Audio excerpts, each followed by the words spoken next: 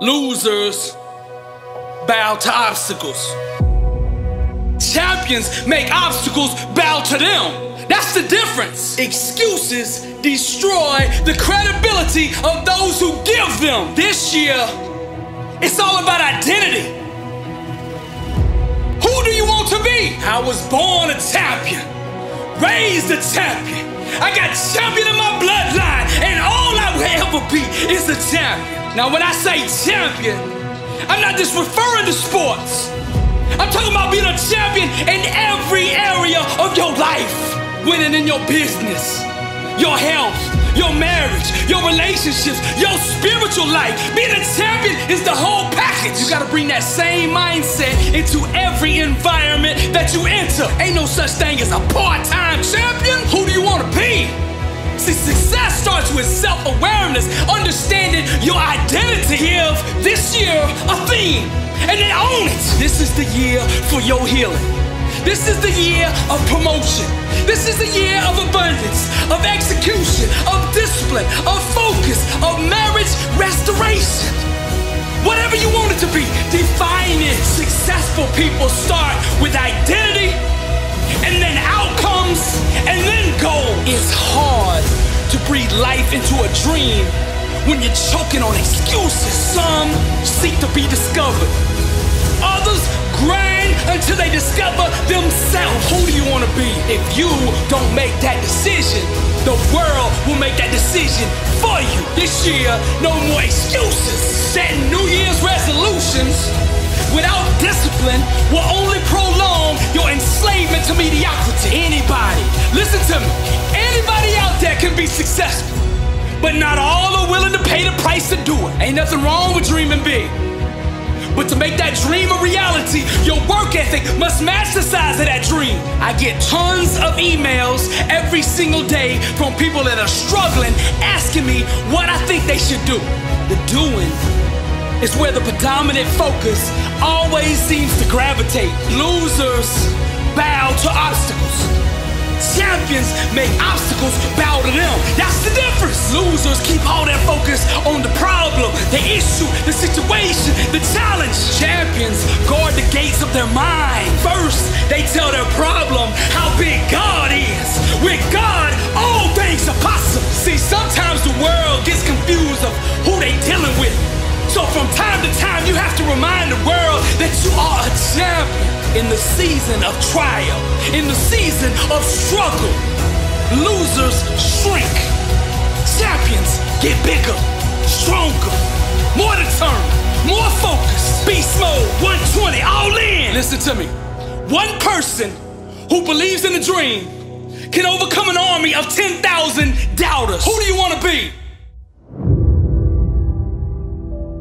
You gotta see the world through a lens that empowers you. You gotta see yourself the way God intended for you to be. The lens I'm talking about, that's your mindset, your belief system, your paradigm. See, people have the false perception that if they imitate the actions of a champion or someone who's really successful, that they will get the same results. This is why so many fail. Success cannot be produced with a mindset that doesn't support it. First, you gotta get your mind right. Next, you gotta get your grind right. Then go out and get your life right. To change your behavior, we must first address the mindset that produces it. Our life is just the sum total of our most dominant thought patterns. So this year will be defined by how many days you can consistently think like a champion. Now people will say, Billy, you are wrong. Success is about taking action. But what the masses don't understand is, once you align your mind with success, the actions will follow. Action is the fruit of thought. Get your mind right. See, people trying to do the actions without changing who they are on the inside. Now, you can do that for a week. You can do that for 2 weeks, 15 days. That's why they say 15 days into the year, people have already broke their resolutions. Because see, they're trying to act their way into success. You can't act your way into success. You gotta think your way there. Now let me reiterate my point. Outcomes are produced from mindsets. So decide who you wanna be, and then adopt the thinking patterns and the belief systems that will produce it. Now, if you just address the action part alone, You're gonna fail. This is why diets don't work. People say, tell me what to eat so I can lose weight. See, their focus is on the doing, the action. When people ask me, what should I eat? I reply, who do you want to be? Let's get the identity right first. You get the identity right first, everything else will take care of itself. If you study the lives of greats, the Elon Musk, the Steve Jobs, the Richard Branson, the Jeff Bezos, the Bill Gates, the Mark Zuckerbergs of the world, they're all in different fields, but they all have one thing in common. They know who they are. Self-awareness, success, being a champion, it's all about identity. Who do you want to be? Setting goals without addressing your identity is useless. You can only become and achieve what you think you are. Talent is a slave to mindset. The most dominant thinking pattern shall dictate the fate of one's potential. Discipline is the fruit of the champion's mindset. The masses are merely satellites of the status quo, where champions become the gravity that puts the world in orbit around them. See, to sell a dream to the world, you gotta first believe it yourself. If you study great coaches, great leaders, the first thing they do when they take over a program or a business is they address the culture, the mindset of the entity, whether that's a team or a business, a nonprofit, whatever. Vision is the genesis of all greatness. And vision is just an extension of self-awareness of who God is and who God made you to be and what God called you to do. The reason many of you out there are struggling is because you're out of position. You're not doing what God made you to do, what He called you to do. You're in the wrong profession.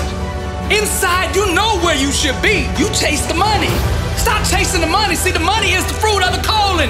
When you're in your calling, the money will follow. That's where the blessing is. Stop asking God to bless what you're doing and do what God has already blessed. Don't get confused. Just because you admire somebody's calling and what they're doing does not mean that you are anointed to do it. The best way to impact the world is to be yourself. If you want to be successful, start with authenticity, then build everything else in your life around it. That's the secret to success. This is the year of simplification. Don't overcomplicate things. Mastering the basics is what produces greatness. Now I gotta keep it real with you. This year, there's gonna be some times if you're chasing massive success that you're gonna feel uncomfortable. But success requires embracing the uncertainty. The impossible becomes possible for those who dare to embrace the unconventional. To go to the top this year, you're gonna have to think outside the box. Losers bow to obstacles. Champions make obstacles bow to them. Now when you get finished listening to this message, I want you to pull out your goals for this year. I want you to take a pen and draw a line through every single one of them. Then I want you to pull out another piece of paper. And at the very top, I want you to write, who do I want to be? Start with your outcome. Get alone somewhere. I want you to dig deep with this question. See, questions will take you wherever you want to go in life. Wherever you want to go, all you got to do is find the right question that will take you there. You want personal transformation? You want to change your life? This is the question to do it. Who do you want to be? And when you truly awaken to that question, then you set the goals. For now, your goal is to figure out who you want to be. This is why so many professional athletes or lottery winners go broke. See, they think it's about the money. They aim for the money. See, it's not the money that you want, it's the financial freedom that you want. That's why when they get the money, they can't keep it because they don't have the identity to sustain it. Who do you want to be? I close out with this. Let us enjoy the blessing this year and not get lost in it. God is not the author of confusion. So I pray that He gives you divine clarity and revelation as to who He has created and designed you to be, so that you may step into that calling with boldness this year. So I'm gonna close this message out with the word, and be not conformed to this world, but be ye transformed by the renewing of your mind, that ye may prove what is that good and acceptable and perfect will of God. Romans 12:2. I'm Billy Alsbrooks, blessed and unstoppable. To God be the glory.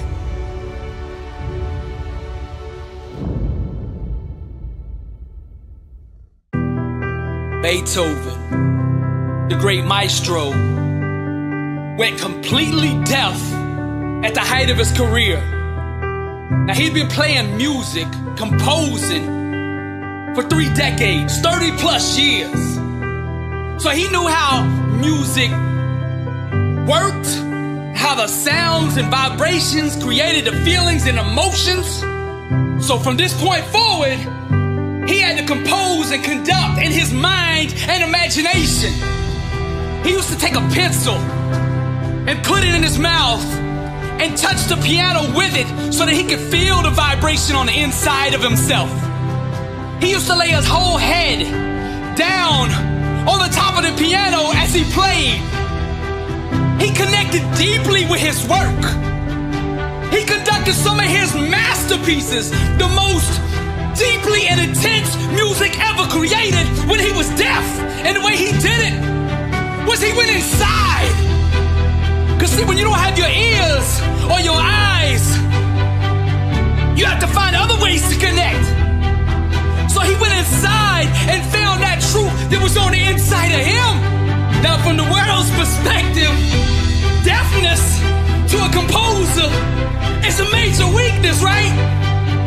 But if you listen to Moonlight Sonata, you hear that tension, you hear that power that he's unleashing through his fingers. Through deafness, he finally heard himself. Each one of us in our own life is a composer, a maestro, a conductor, structuring and arranging the music of our lives. And I'm not talking literally about music, I'm talking about truth, expressing it in creative ways. Whether it's in business, marriages, relationships, spiritual life, whatever it is, you are the maestro. Listen to that voice within. Compose your own Moonlight Sonata, your own symphony of truth in what you do. Don't get distracted. Stay engaged in a never-ending, fierce conversation with your own spirit. Truth is the chiropractor of the mind. I see you. Let her fire set your world ablaze. Sail the new seas like Columbus, looking for the new world that has existed on the inside of you all along. Truth is the new black. Einstein approached everything in his life with what he called thoroughly conscious ignorance, which is a prelude to every real advance in knowledge. But the wisdom in his approach can be applied to more than just math, physics, and algorithms. We can use that same mindset to discover the truth in ourselves and awaken to who our Maker designed us to be. The greatest discovery ever is to discover yourself. It's been said 1,000 times. To be successful, you gotta be passionate about what you're doing. But now, what is passion? Let's define it. Passion is just the fire and energy expressed when one's truth is truly discovered. When you tap into it, it's a byproduct. Truth is the new black, the couture for greatness. Authenticity is the most sought after ticket around. People will pay top dollar to come sit in the front row to see you play with feeling, depth, and unhindered truth. Now, this is the secret. And you can apply this to sports, martial arts, the boxing ring, meditation, painting, drawing, starting a new company, your spiritual walk, your marriage, whatever. This should be one mindset congruent across all areas of your life. Authenticity is a universal principle that no matter what is applied in will take you to the next level. It's time for you to stop dating your calling and to get married, to settle down and have a family. I now pronounce you Mr. and Mrs. Greatness. Just as JFK in 1963 went to Berlin and stood at the walls, I stand at your walls. The walls that have separated you from the best version of yourself. The walls that have limited greatness from thriving in your life. I stand at the walls that have hindered your marriage, your relationships. Those same walls that have stifled your growth, choked your full potential, and kept you in a box, a prison of absolute mediocrity. I stand at the walls today with pride and I say, tear down these walls and unleash yourself upon the world. Play your truth.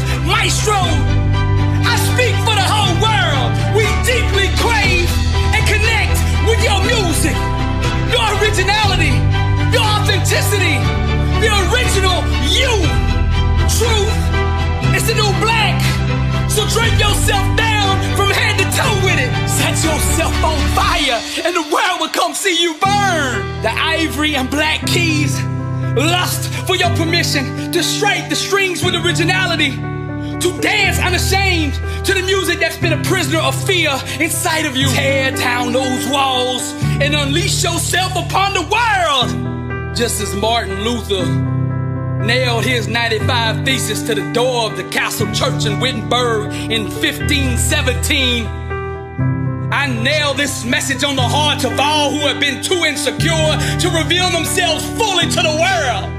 Let the revolution, the second reformation, begin. This time the war is on all the enemies that stand in the way of self-awareness, all that oppose the truth inside of you, and all the adversaries of your authenticity. Nothing is more seductive than a person beautiful in truth. We're all just models on the runway of life. Some of us are posing while others are projecting. The power is in the projecting. I initiate this revolution, this second reformation. This time, it's rooted in faith applied, truth displayed. This is what it's about. We don't have to go to some cathedral, some church building, and sit in a pew to honor our Maker. We get up every day, drape ourselves down in this truth that I'm talking about, and play maestro. Be at peace with who God made you to be, and you'll see all the insecurities were all an illusion. There's nothing wrong with you. I'm giving you the secret right here. Oh, if you just grasp what I'm trying to tell you and apply it into your life, your whole life will change. And once you experience it in one area of your life, you won't be able to stand living without it in every area of your life. Tear down those walls and unleash yourself on the world. Play the keys of truth, maestro. We deeply crave and connect with your music. Every word I'm saying is truth, and truth will get you high. And right now I'm on cloud 9 just saying this. Truth is the chiropractor of the mind, and what you need daily is an adjustment, a treatment to come back into alignment with yourself. Stay yourself, be yourself, express yourself. Now the masses, y'all never reach their full potential because they live their lives horizontally. They're trapped in a linear world of 9 to 5, trading their time for dollars. But what I'm trying to get you to do is get out of that horizontal and go vertical. And what I'm saying by that is, first to go vertical, you gotta go down. Down inside, dig deep. Find out who you are. Find the gifts, the talents, the callings that God put in you. Then look up, give Him praise, and then rise, maestro. Truth is the new black. Sing, maestro. Tear down those walls and unleash yourself upon the world. The real you. I'm Billy Alsbrooks, and I came to change the world. Blessed and unstoppable, the second reformation. To God be the glory. There was a 7-year-old boy on his knees praying before bedtime. And as he began to close his eyes, he was brought up into heaven. And when he got there, all he could see was miles and miles and miles of warehouses. And filled with curiosity, he asked God, "What's in those buildings?" God smiled and said, "Come, let's see." And as he and God walked through the massive doors and entered these buildings, all he could see were storage units and huge containers, each one having a name on it that he recognized. He saw his little brother's name, his little sister's name, his mother's name, his father's name, his uncle's name, his cousin's name, his classmates' names, his teachers' names, all the people at church. He saw all the names on these containers.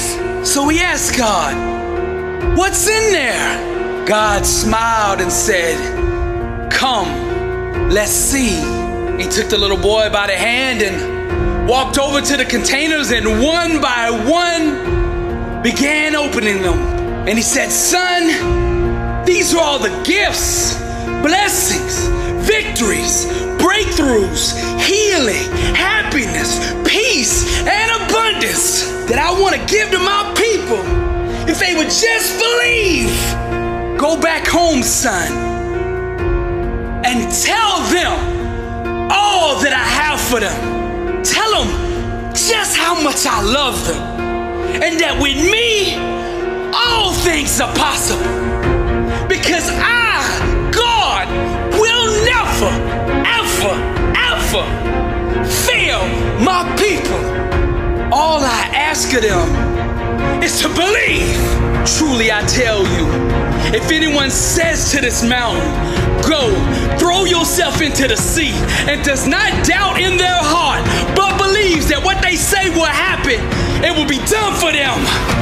Religion won't change your life, but faith will. Our objective is not to have faith, it's to become it. God still moves mountains. Faith is oxygen. Don't let your dreams suffocate. Anything outside the promises of God is just a temporary illusion. I dare you to believe. Faith is your weapon. And it's time for us as believers to go to war. Now I want to clear something up. Hoping and wishing ain't the same thing as trusting God. There's three kinds of faith: hope, faith, and trust. Now hope is, I hope there's a God up there. I hope he has the power to change the world. I hope he loves me enough to intervene on my behalf. Then there's faith, the next level. And faith is, I believe there's a God up there. And I believe, I have faith that he has power to change the world. But I hope that he loves me enough to intervene on my behalf. 99% of the church body as a whole resides in the first two levels of faith: hope and faith. This is why the church today is functioning in limited power. Now the third level is trust. And this is where the power's at. Trust is, I know there's a God up there. I know he has the power to change the world. I know he loves me enough because he sent his son for me. And I know he will not fail me, and he will intervene on my behalf. And I trust him enough to step out and do something. This kind of trust is what got Peter out of the boat. There were 12 disciples there with God, but only one trusted him enough to get out of the boat and to walk on that water. And it's no coincidence that God chose to build his church on the rock, Peter. It's time to stop wishing, hoping, and crossing our fingers that God is gonna do something.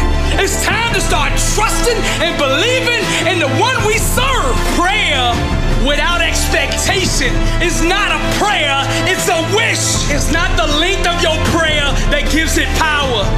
It's the faith behind it. Your focus is hindering God's power. Stop focusing on your problem and focus on the God to which all things bow. Church is not some place that we go. It's something that we are.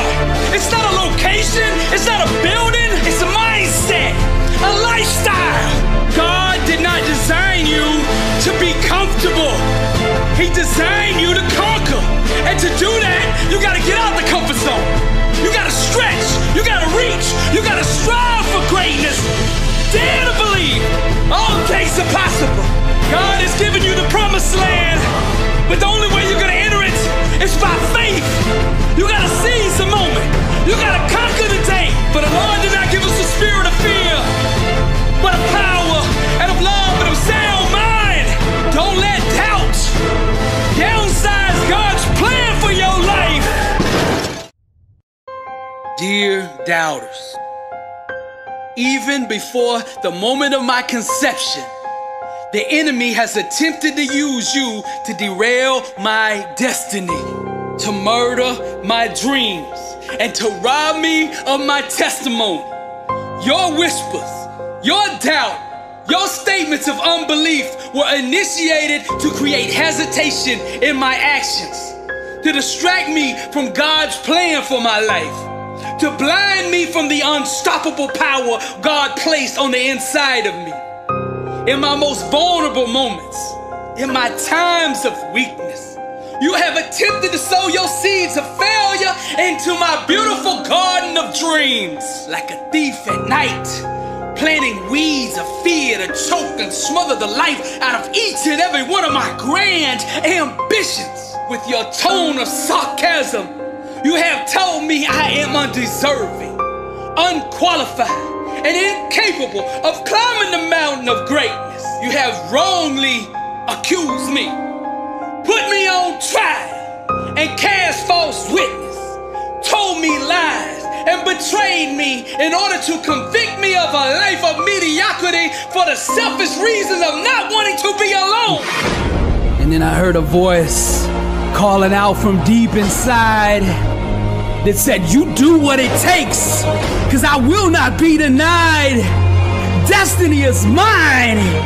And I shed these tears, knowing one day I will climb up out of here and I will arise, and they will remember my name and know that I was alive.